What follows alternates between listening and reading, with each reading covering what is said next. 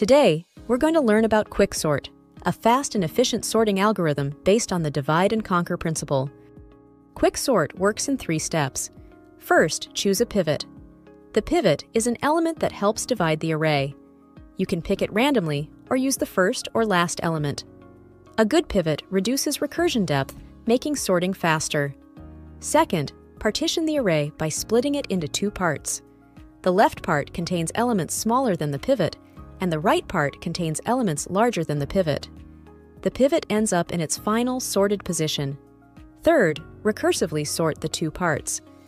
Repeat this process for each part until every subarray has just 1 or no elements, and the array is fully sorted. Let's look at an example with the array 22, 7, 12, 15, 1, 6, 8.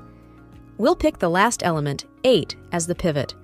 We use the Lamuto partition algorithm. First, initialize 2 pointers.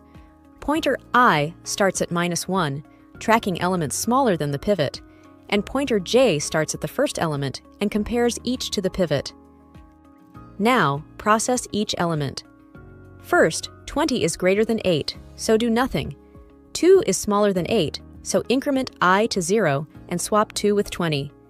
Next, 7 is smaller than 8, so increment I to 1 and swap 7 with 20.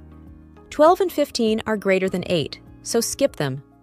1 is smaller than 8, increment I to 2 and swap 1 with 20. Finally, 6 is smaller than 8, increment I to 3 and swap 6 with 12.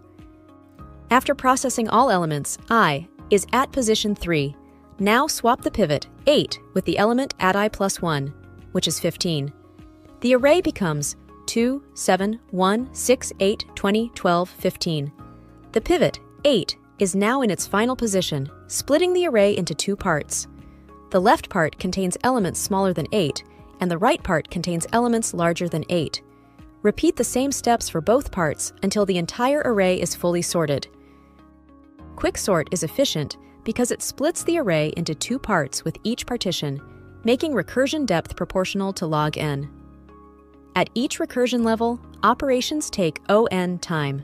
Therefore, the average time complexity is O(n) log n. However, in the worst case, such as when the array is already sorted, quicksort's time complexity can degrade to O of n squared. Here's the pseudocode for quicksort. The quicksort function calls the partition function to find the pivot's position, splitting the array into 2 parts.